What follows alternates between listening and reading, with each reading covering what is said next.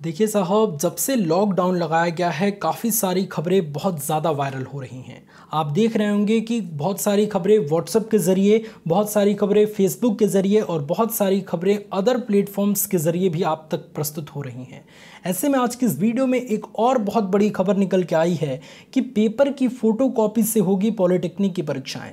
देखिए, जितनी भी खबर आ रही हैं, जो भी हमारे चैनल के द्वारा आपको मिल रही हैं, वो खबर या तो किसी अच्छे न्यूज़पेपर में या फिर किसी प्रतिष्ठित वेबसाइट के ज़रिए हम उठा रहे हैं और उसे आप तक प्रस्तुत करने की कोशिश कर रहे हैं। ठीक है, तो जितनी भी खबर किसी अच्छे वेबसाइट से, किसी ऑफिशियल वेबसाइट से या फिर अखबार के हवाले से खबरें होती हैं, वो पूरी तरीके से सत्य होती हैं, इसलिए आप बिल्कुल भी कंफ्यूज ना होंगे।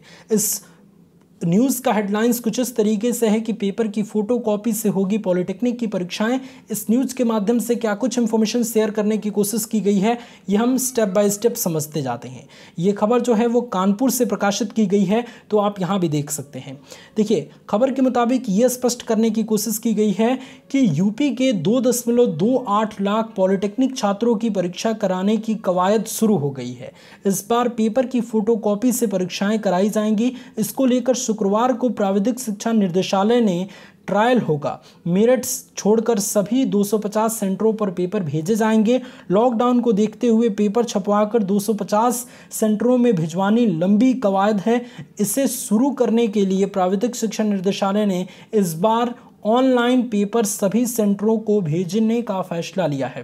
प्राविधिक शिक्षा निदेशक मनोज कुमार ने बताया कि शुक्रवार को एक साथ ट्रायल के रूप में 250 सेंटरों को जोड़ा जाएगा। सभी जगह एक साथ पेपर भेजकर देखे जाएंगे।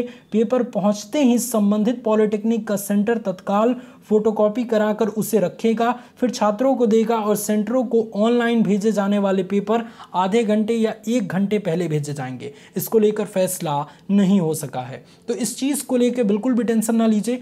देखिए, मैं जहाँ तक इस चीज़ के बारे में सोचता हूँ कि जब तक इस महामारी का, जब तक कोरोना वायरस का असर समाप्त नहीं हो जाता, तब तक आपकी कोई भी एग्जामिनेशन नहीं हो पाएंगी।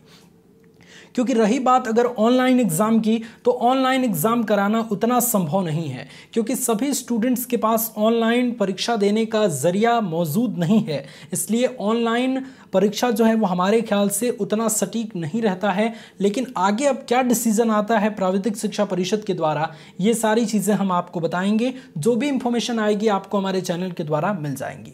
तो अभी बिल्कुल भी इस चीज़ को लेकर टेंशन में ना रहिए, क्योंकि देखिए, ये जो सिचुएशन है वो और भी बिगड़ता जा रहा है। रोज 3000 प्लस केस जो है वो सामने आ रहे हैं। तो ऐसे में कोई भी स्कूल कॉलेज खुलना, कोई भी परीक्षा कराना असंभव है। तो इस चीज़ को लेकर परेशान न होइएगा, ठीक है। आपको इस चैनल के माध्यम से जो भी खबरें मिलती हैं वो किसी प्रतिष्ठित वेबसाइट से, किसी ऑफिशियल वेबसाइट से या फिर किसी अच्छे अखबार में जो न्यूज़ प्रकाशित होता है उसको हम बताते हैं, ठीक है ना। तो इस चीज़ को ध्यान रखिएगा। अगर आपको ये वीडियो पसंद आया तो इसे लाइक कीजिए, और आप क्या सोचते हैं इन खबरों के बारे में आप हमें कमेंट में ज़रूर बताइएगा। आपका बहुत बहुत धन्यवाद इस वीडियो को देखने के लिए।